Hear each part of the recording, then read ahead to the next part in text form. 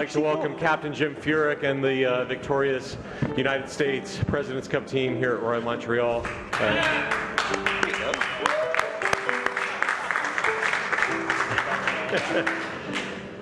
Jim, we'll just start with you with just a few opening comments on what the week has been like.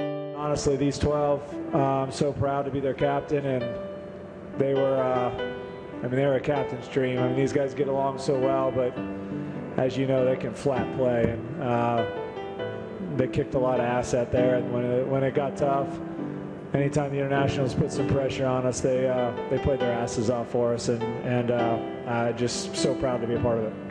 In the wise words of Travis Kelce, you gotta fight for your right to party! It's the end of the week, James. President's Cup is over. What's your biggest takeaway? My biggest takeaway is that the U.S. team has a legit match play core, unlike anything they've had probably since Tiger. I was having dinner last night, and Cap came up to me and asked if I'd be cool with going out first. And he looked down this row of guys, and it could be any one of us that's going to lead the charge. And I took it as a special opportunity to do something great. And I wanted to get some red up on the board early for the boys to look at, and was able to do that today. They got along so well. Their personalities gelled so well. So many good players on this team, 12 of them, that there was probably a million different ways we could have mixed and matched them, and that was probably the most difficult thing. The two best players here this week were Xander Schauffele and Patrick Cantlay. The most fun players this week were Siwoo Kim and Tom Kim. And then Tom and Siwoo together. I mean, those boys, this course might be, 7,000 yards, but those boys cover about 9,000 yards in a round of golf. At least the ones that I played against them. They hit unbelievable shots. PC and I saw it. They were very hard. PC and I had to bring out some of our best stuff to beat them last night. It came out to the last hole. The most successful player here was Sam Burns. Statistically, if you look at it, the worst irons player in the field this week, which is normally the most important statistic. Yet Sam Burns was the only guy that didn't lose a match, went 3-0-1. And best rookie maybe, Russell Henley. He had a terrific week. I think he went 3-1 with Scotty. I think Russell's one of the most underrated players on our tour, and so it was fun to go out there and earn a point with him. And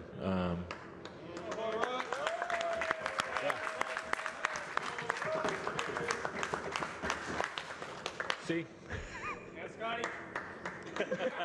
Boo. Boo. The most meaningful moment, my boy Keegan Bradley, the winning clinching point.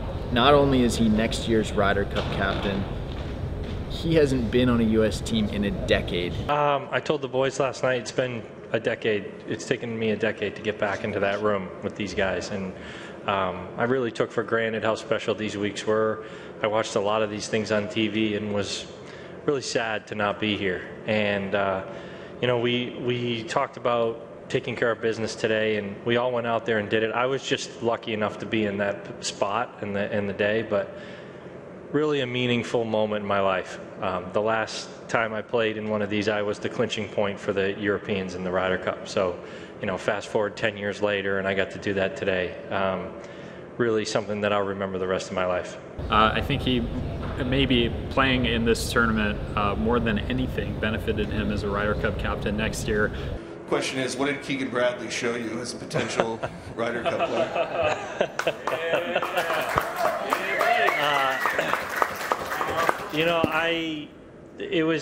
I learned a lot from Jim and Tabitha this week. It was the best job I've ever seen done as captain and the captain's wife. I learned a lot from them. I would love to join these guys and play next year. I don't know how that would ever be possible, but seeing what Jim did, seeing how nervous I was today to play, I'm going to push that down the road. Like I've said, if I make the team on points, I'll consider playing, but outside of that, I won't do that, because this is really important to me next year. I don't care about my personal gains of, you know, playing in the tournament. I only care about winning the Ryder Cup, and I think the best way to do that is to let these boys play and let them do what they do. But we'll see. I don't see it happening, but we'll see. It was also a pretty entertaining press conference. The fellas definitely were well served before arriving in there. These guys are jokesters, even though they don't really show it on the outside. So it wasn't obvious up here, but I loved it, man. It's such a great group of guys and great group of personalities. Yeah, it was just the best. Why is that? There's our Mongolian. Careful. You're gonna make him nervous. Kevin Kisner was in the corner, instigating, bringing in backup beers. You know, Russ is a tough guy. He's a tough competitor, and it's not easy playing as a rookie on these teams, and he stepped up in a big way. And, you know, I'm really proud to have him as my partner and really proud to have him as a part of this team. You know, he was one of the guys that when we were looking at the picks towards the time the playoffs were starting, he was a guy that we all wanted on the team. He was one of our locks to be picked. And you know, Xander Schauffele has become not only the on-course leader, but also seemingly like the emotional and I don't know, the like lighthearted leader too. Yeah, totally. Making sure to keep chopping things up. Colin's very stoic, very calm. So is Pat. I like to needle everybody in the room. You know, I didn't grow up playing team sports, so it's important, I think, for a team to be cohesive and to get along and to laugh, at least in my eyes. And like, what does this actually mean for this event in the long term? I really don't know. Like, it is hard to make an argument that this needs to continue in its current format when the score is almost exactly the same as it was 2 years ago, which is almost exactly the same as it was 2 years before that. I don't know. I mean, this tournament still means a lot. This event still means a lot to a lot of people in it. Making these teams is still incredibly meaningful, and the moments that they create throughout the week make it feel worth it.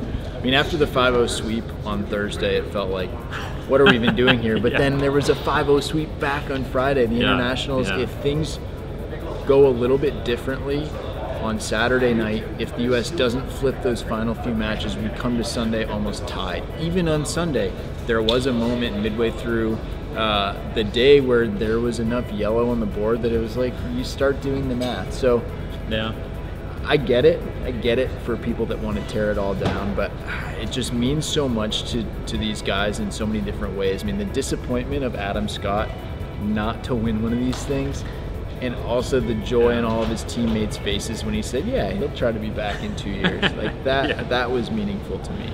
You know, I think I can play for another couple of years. Let's go! I've come this far. If I can play in a couple more years and contribute a point, then I'd love to be on a winning President's Cup team. You know, I'm not. Like I said before, I believe there's something happening with this team internally under this shield. I'd love to push along and give it one more shot if I can, and let's make it 3 more. 3 more. Yeah, 3. So Tom will play on 20 of these. He's got 2 I need to win before one I with even you. played one. So I don't know, man. We had a great week. We did have a great week, and I will say, to your point, I feel like the internationals are 1 to 2 players away, like truly 1 to 2 players away from winning this event, which is closer than they've been. So, just Scotty Scheffler, he just renounces his leaves the country, citizenship. joins the international side. Who knows? We had a great week, though. This was a lot of fun. I hope to be back here again in Chicago in 2 years with you, sitting in maybe these same seats. I hope you guys are with us too. Thanks for watching. We're gonna go over here to James. Max, I was wondering how long after you hooped that shot did you first think about Kevin paying on his bet? I mean, like half a second, second and a half. I looked back and he was scampering down 9 fairway, trying to run away from me, I think. He left me a good 4 minutes before that. I don't blame him, but yeah, I mean, it was obviously on my mind the whole week. It was I basically had three check marks this week. One was to win the President's Cup with these boys. 2 was to have a great time, and 3 to get kids to take a shirt off. So I went 3 for 3.